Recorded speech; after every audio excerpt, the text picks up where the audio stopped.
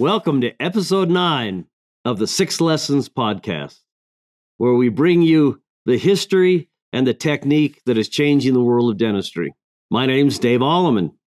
I'm the father of the 6 Lessons. Today we're going to talk a little bit about 1999, the next year of the big change.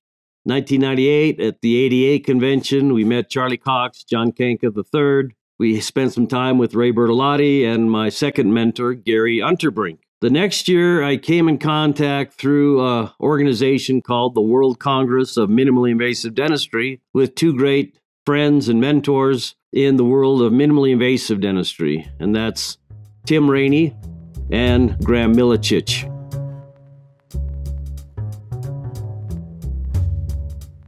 In 1999, the World Congress of Minimally Invasive Dentistry was in Chicago. I traveled there to meet Tim Rainey because he was the father of minimally invasive dentistry in the United States. And then his partner in teaching and writing articles was Graem Milicich, Graem Milicich. They're both still alive. And Graem Milicich came to Chicago from New Zealand, and he talked about the concepts of minimally invasive dentistry, particularly with using air abrasion. And I asked you, lasers, hard tissue lasers was a popular topic of the conference. But the main thing that he had that he published in the next year, 2000, was the concept that manifestation of stress in teeth was a precursor to actual infections into the pulp from cracks that go into the pulp and communicate with the pulp. And so the paper that they published in 2000 was called The Manifestation of Stress. I better quote it exactly.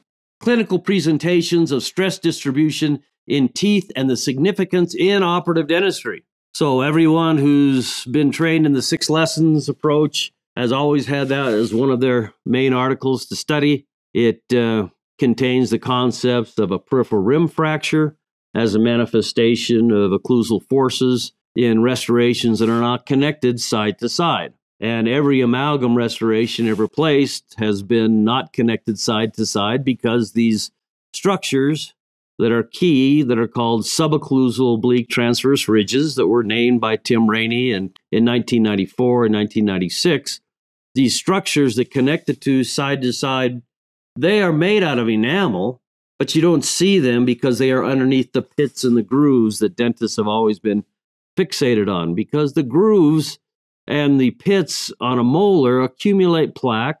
This is where decay often starts. But the process of removing the decay also, dentists 100 years ago was instructed to prevent future decay by destroying these ridges and these grooves, connecting them into a smooth flowing preparation. This was called Extension for Prevention by G.V. Black, the founder of systematic operative dentistry. But this extension for prevention, his other concepts were retention form and resistance form, made preparations that did not need to be adhesively bonded. They were just mechanically stuck into the tooth. And if you remove decay and you remove parts of the tooth that are fundamental for its natural ability to withstand occlusal forces, then this is doing some harm to the tooth. But again, you have a risk assessment.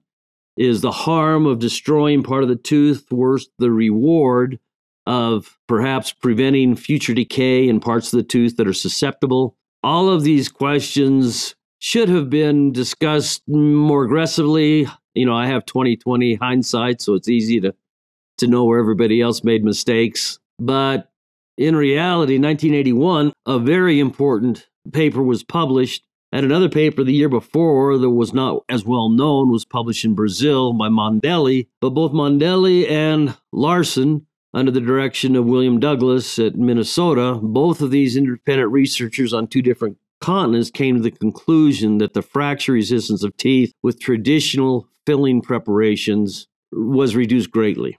In other words, they actually measured a 40% or a 60% loss in fracture resistance every time a tooth had a filling because there was decay in the tooth. Even if it was very small, these ideas of extension for prevention, resistance form, retention form required grooves and depths that damage the tooth. But it took 80 years to really measure that and to see that this led to cracks and fractures. Well, in 2000, 20 years after Larson, Milicich and Rainey went a step further. They gathered some information that had come out of Australia, and it was published in a PhD dissertation there that nobody would ever read unless Graem Milicich didn't discover it. But he actually was able to see, and it was later published by Dr. Walker in 1998, the effects of a crack that's moving and accumulating or allowing bacteria to enter that crack. A naturally occurring crack is called a lamella, and that happens naturally, a defect in the ameliogenesis of the enamel will allow a crack that acts like a crack.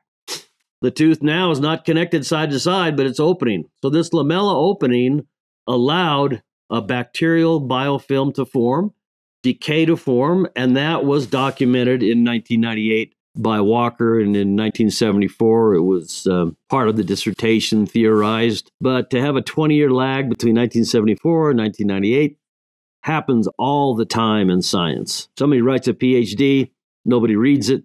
Finally, somebody reads it.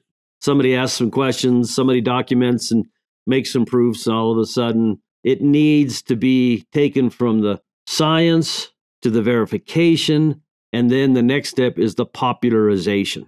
But this idea of cracks into dentin and what they can do as far as allowing decay to develop, that was popularized and actually named by Milicich and Rainey in 2000. So that's almost 25 years ago. How many dental schools teach the peripheral rim fracture, PRF, and then how that leads to occlusal effect caries?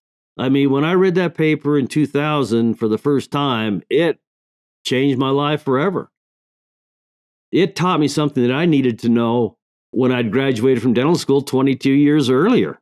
Because a class 2 lesion is taught to dental school as a manifestation of a patient not flossing. Every class 2 lesion, pretty much you can guarantee the patient's not flossing. So the cause and effect, it's not proven, but you can just say, you've got a class 2 cavity, it's because you're not flossing, so you need to floss, and then you fix the class 2 cavity, and then you look at the patient's teeth, and there actually isn't a lot of plaque. They're brushing really well, but maybe they've been flossing a little bit. But all of these things, I accepted the dogma forever, but then I would have patients that I knew were brushing and flossing, but they had amalgams in their teeth. And then after 2 years, 3 years of seeing them every year regularly, no decay, all of a sudden, this class 1 amalgam would have a class 2 lesion. And I'd go into my spiel or tell the hygienist, it's got a class 2, you got to, get some more flossing going. But in the back of my mind, subconsciously, there's a cognitive dissonance. In other words, the facts aren't meeting the narrative that I'm giving to the patient. So I've got to, for several years, deal with this. As soon as I read the 2000 article, I go, that's the answer. We have a carious lesion developing from inside the tooth, working its way out, instead of plaque-induced demineralization working itself into the tooth. I mean, once that happened, then my new diagnosis was, this tooth is structurally compromised. I see a sign of this structural compromise on the marginal ridge. And that marginal ridge fracture leads me to say this tooth is at risk of decay and fracture. That's just the truth.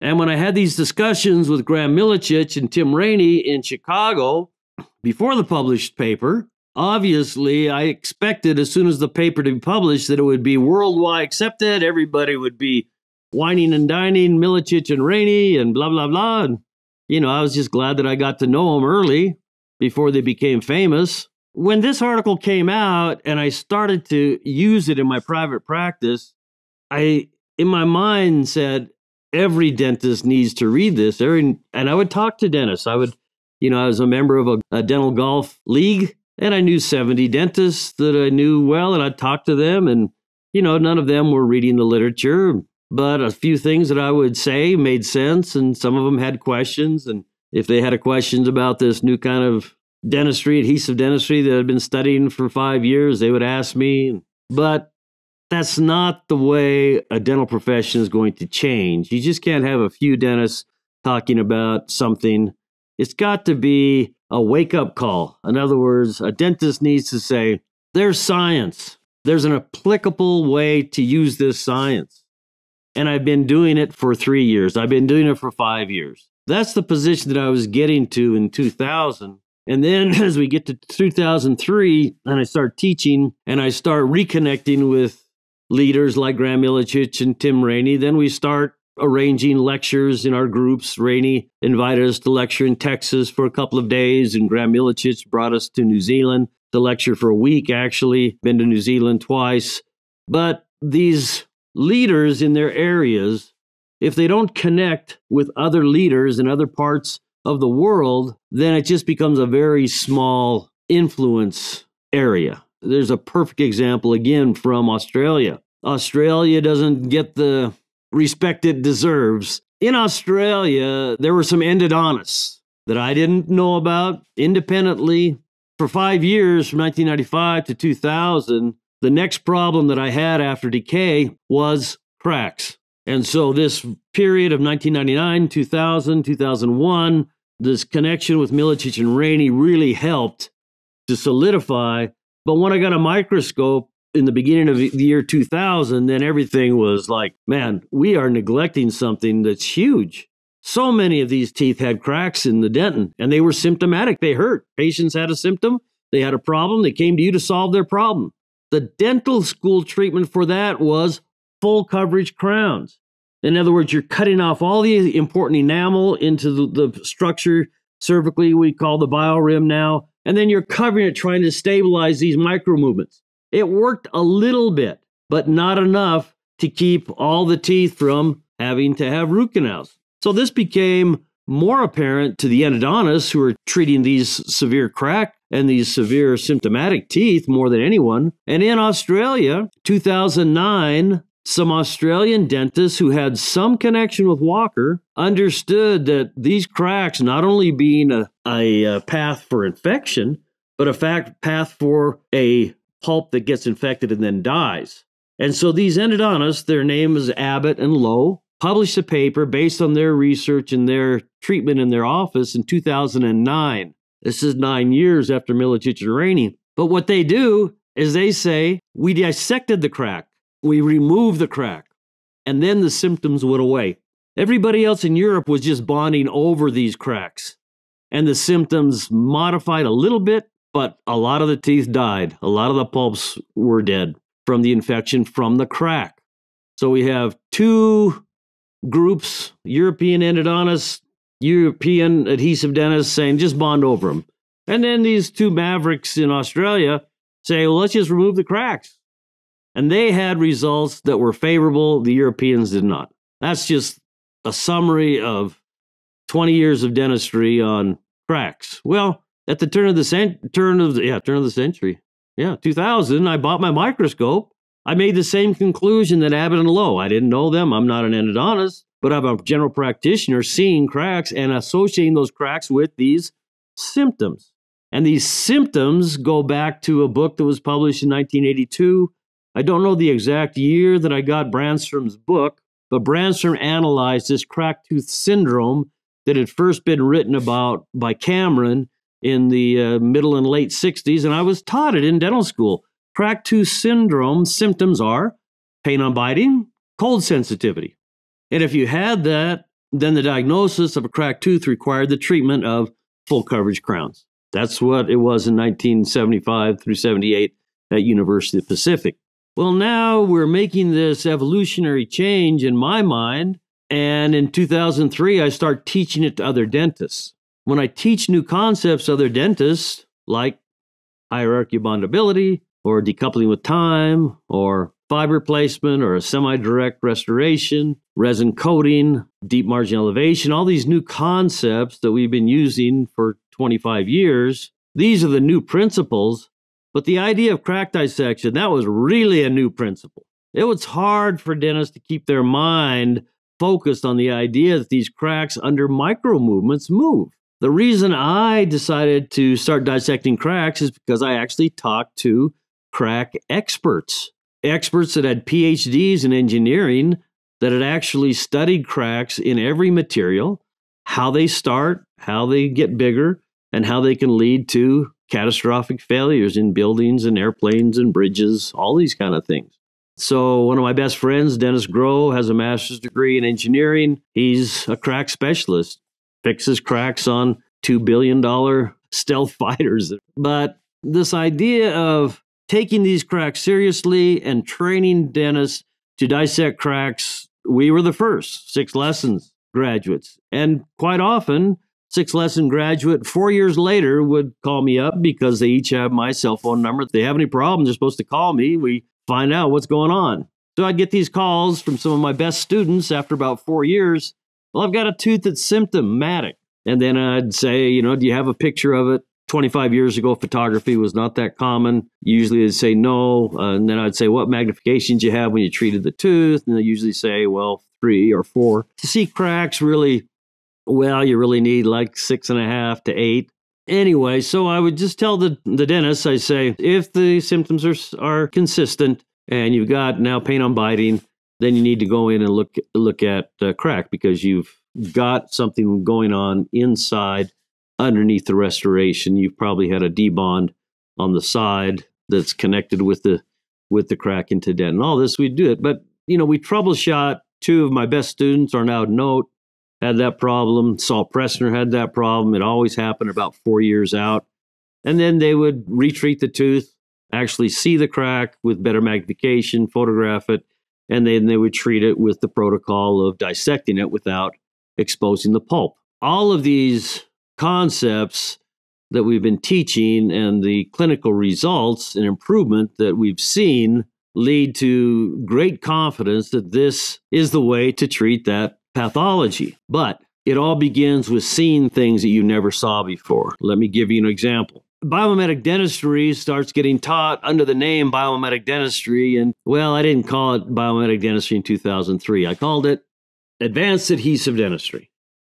Later on, Pascal Magnier, Ray Bertolotti, and I in an office at USC decided that instead of calling it tooth conserving dentistry or advanced adhesive dentistry, we are going to call it biomimetic dentistry because nobody uses that word and it would create some questions and some interest. And so that was the decision that Pascal Magnier, Ray Bertolotti, and I made to call it biomimetic dentistry. The idea of a tooth not having a crack into dentin, that's what we're trying to mimic. If a tooth has a crack in enamel, a natural tooth, so the biology, the biomimicry of a crack into enamel would be have your enamel replacement fracture. That's what a natural tooth does. And so this Academy of Biomimetic Dentistry that first has a meeting that we organized in Marina del Rey in 2011, it continues, and there are Academy meetings in 2012 and 13 in Reno, and then 2014 there's Academy of Biomimetic Dentistry in Philadelphia. I'm an invited speaker. Ray Bertolotti was an invited speaker. And then from overseas, we brought in Graem Milicich from New Zealand. And upon the recommendation of Charlie Cox, one of the other speakers at a previous conference, said you should bring in Inokoshi. And I said, that's a great idea because Inokoshi's connection with Semabelli and Tagami and TMDU, he was Fusiyama's first PhD student. I said, Inokoshi's great. If you can get him, tell him we'll pay him and bring him over. And, he came. Well, the day before this 2-day conference of the Academy of Biomimetic Dentistry 2014 in Philadelphia, I gave a literature review for doctors who wanted to pay an extra $1,000 and spend a day with myself to review 50 articles of the literature. So we were getting ready to start at 8 o'clock. Right before we started, we had 19 doctors in the room. In comes Graem Milicich. Great. He's coming in for the conference. He's going to speak the next day, but he came a day early. And, Graem, great to have you here. I'd spoken and basically lived in New Zealand for 3 days, and we taught together. So I know Graem very well. Charlie Cox came after Graem. And I go, Charlie, I didn't expect you to come either. But then after Charlie, in comes Inokoshi. I really didn't expect Inokoshi to come in. But he's going to be a speaker the next day, and he found out we're, doing the literature review, so he just came to hang out. I expected him to kind of come and sign autographs, say hi to everybody, and then go do their whatever they're going to do. Graem had other things to do. He didn't stay the whole day, but Inakoshi stayed the whole day. Charlie Cox stayed the whole day. Inakoshi's expertise is caries detecting dye and adhesive dentistry, adhesive bonding systems. So that was his talk. But the first day, Graem gives his talk on peripheral fractures, occlusal effect caries, shows them, demonstrates them, blah, blah, blah. This is how you diagnose a tooth that's at risk of cracks and decay, and talked about how GV black preparations led the way for this to happen. The next day, Inakoshi's on the stage, and he's going through his lecture on bonding systems and using caries detecting dye in conjunction with the bonding systems, and he looks up at the screen, and he sees occlusal effect caries stained by caries detecting dye. Very clear, red. But it's right in the middle of the contact, right above, there's a peripheral rim fracture. And Inakoshi, in his very humble way, he just said, until yesterday, I never saw that crack. Now, I'm on the front row. I'm listening to this. And I'm going, here's an example of somebody who's learning something important, and he's giving credit for having learned it at this conference. And then after I had finished my lecture, the 2-day conference was over, Inakoshi comes up to me. Graem was talking over on the side, and he says, "Can I have a picture with you?" It's like Inakoshi is like the second PhD in adhesive dentistry. Fusiyama would be considered the first, Inakoshi's the second, Tagami's the third, and he wants to have a picture with me. And he's published, had his name probably on 24 important articles, and I've had a couple. But anyway, he grabs Graem Milicich. He says, "Can I have a picture with you?" So the three of us had a picture. Me on one side, Milicich the other, Inakoshi on the middle. Probably one of the most important pictures that I have. Treasure it. Because you have an example of 3 different continents, 3 different cultures.